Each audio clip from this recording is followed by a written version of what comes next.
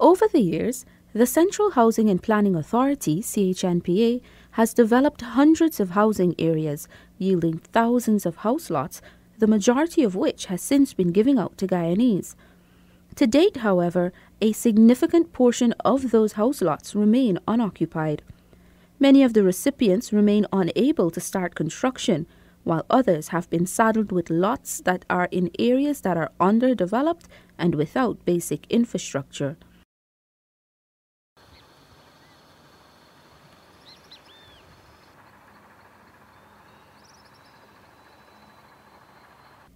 The inability to start construction is particularly prevalent among Guyanese at the lower end of the income bracket.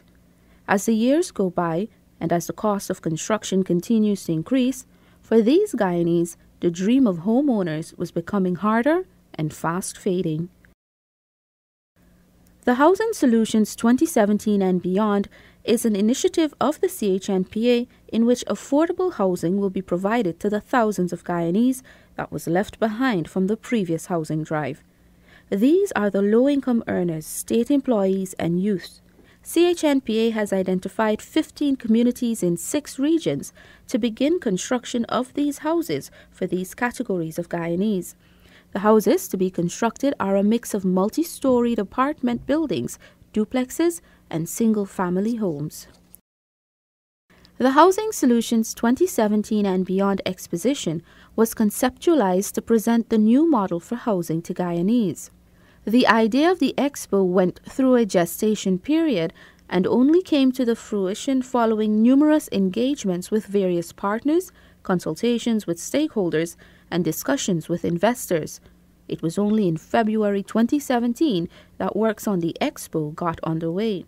In February, CHNPA formally signed contracts with developers to begin the construction of the model village of homes for the expo at a site at the Perseverance Housing Scheme on the east bank of Demerara. 14 contractors had been contracted by the CHNPA to construct their own version of low-income homes and present these as alternative housing to the government options that would be on display and for sale during the expo. Acting Project Director of CHNPA, Omar Narain, shared what criteria and specification the private contractors had to satisfy to participate in the expo. As it relates to the criteria, what we at CHNPA try to enforce is a transparent process. So the first step was to do a public advertisement, an expression of interest to get persons on board, and after which we did a shortlisting. They had to submit 7 evaluation criteria. They had to submit their GRA compliance, NIS, their business registration, bank statements, authorization to seek reference from the bank, their core technical team, liquid assets and credit facilities, and their plans and layouts. In addition to that, we also did due diligence background on these exhibitors to ensure that they have sufficient human resources and financial capacity to execute the project within the stipulated time frame. There are 3 types of buildings. The low-income building, roughly the size of the land is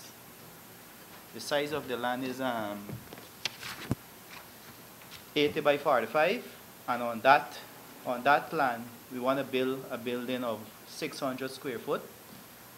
There is also the moderate income land, 80 by 62, and we want to build a 900 square foot houses on that. It was explained that the CHNPA will be using its existing resources from its 1,000 homes project to build its 8 units. The authority would be constructing duplexes of 3 designs and 2 flat houses. With the Housing Solutions 2017 and Beyond exposition set for May, the CHNPA and the developers were given just over 2 months to construct the houses. Work started almost immediately. Guyana, from the 26th to the 29th of May 2017. Perseverance Housing Development, East Bank Demerara. Everybody must come. Expo Housing Solution. Expo. The idea of the expo was conceived by the minister responsible for housing, Valerie Adams Patterson. And there were times when she felt as though the idea was under threat from different forces. Minister Adams Patterson, however, remains committed to its execution, as she was passionate about the view that the right to adequate housing is a universal right that must be afforded to all Guyanese. I've had men, fathers, who came to my office and wept because they've been waiting for a house lot over 20 years, 15 years. I've had pregnant women come saying that they were thrown out of their homes. They have no place to go. Friends, colleagues, comrades, this situation is a critical one.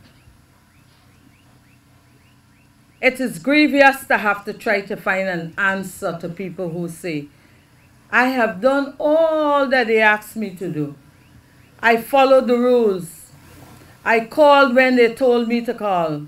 But up to now, after 15 years, I still do not have a house lot. I want to say to those people that we have heard your cry. We have seen your affliction, and we have started a path to bring you a resolution. And this path starts with this project. The unveiling of the Model Village to Guyanese was a 4-day event which attracted Guyanese from all walks of life who were being given a renewed hope to own an affordable home through the CHNPA Housing Drive. The expo opened on May 26, the day of the country's 51st independence anniversary. Before the massive gathering, Minister of Communities Ronald Balkan sought to provide context as to why new focus of partnering with the private sector to provide house lots and not serviced lots. He related the state's earlier inability to efficiently construct homes and provide them within a timely manner. The location of this project that was started here represents an acknowledgement that a new approach is needed. This project, known as the 1,000 Homes Project, started in 2013. And on May 19, 2014, the first batch of 50 houses started construction. 1 year later, by the end of May 2015, or the time that this administration acceded to office, none of these 50 houses could be occupied. It immediately informs us that the approach was wrong, that the state is not geared to be an efficient builder of homes. On paper, it may have appeared to represent an option to deliver a cheaper unit, but the practice informs us differently. The role of the state should be as a facilitator and to create an enabling environment and to allow the private sector in an open and competitive process to produce the goods. First Vice President and Prime Minister Moses Nagomutu notes the significance of the opening of the expo on Independence Day. He also reminded Guyanese that the dream of home ownership is not lost. For all the promises that we could ever make to our people, the basic right to housing should always be most prominent on the agenda. So that in the 51st year of our independence, as we still grapple with a shortage of housing and housing units, we commend the organizers and the shakers and the movers of this expo and this new drive for showing Guyana that we have not lost the dream, that it is still possible that we could house all of our people decently, and not only house them, but to make the housing affordable for low-income, middle-income, and high-income people. The expo gave those who attended a real-life experience of the houses. Instead of using their imagination, the public was given the opportunity to walk through the houses, to look and get a feel and interact with their designs. With several local home furnishing companies on board, the CHNPA was able to outfit several of the houses with furnishings, thus giving it a more homely feel. Oriental Furniture Store furnished about 3 of the homes. Representative Michelle King shared how interested homeowners can work with her company to furnish their homes. We do furniture, so we decided to come out and show you what we have and what we have to offer and the different types and sizes so it can accommodate your space. There were also persons on hand to answer questions about the units. Additionally, there were information booths where persons could visit to get information on application processes and updates on existing applications. Other features of the exposition were construction services and financial institutions for persons who sought to go with the option of constructing their own homes. This is our block. You have a solid block. This is a regular hollow block.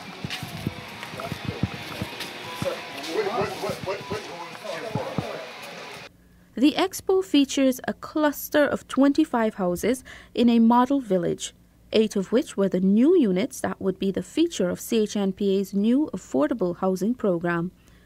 The others were the options made available to the public from the private participating contractors. These contractors sought to construct homes that showcase their product, designs, craftsmanship, and new building technology they had to offer. A bit, not one of the most, but it's a bit above the rest because we do kind of futuristic design. And that's that green one with the gray roof up there. We put a lot in what you call space savers in terms of every square inch of the place, we put use to it. Where you're not expecting something to be, it would be there. It will have a shelf hidden here, there. Even for people with firearms, we cater for that. You know, so again, I haven't seen a lot of the houses are wrong, but given that, I mean, it would taken a look at. Together, in 3 companies, we have manufactured a timber frame home using all prime quality green heart timber on the outside and on the inside other lesser known tropical hardwoods. The home has been designed for a moderate income family. This home is actually 5,000 square feet land and 1,400 square feet is the actual home. The home itself is 700 square feet below and 700 square feet above.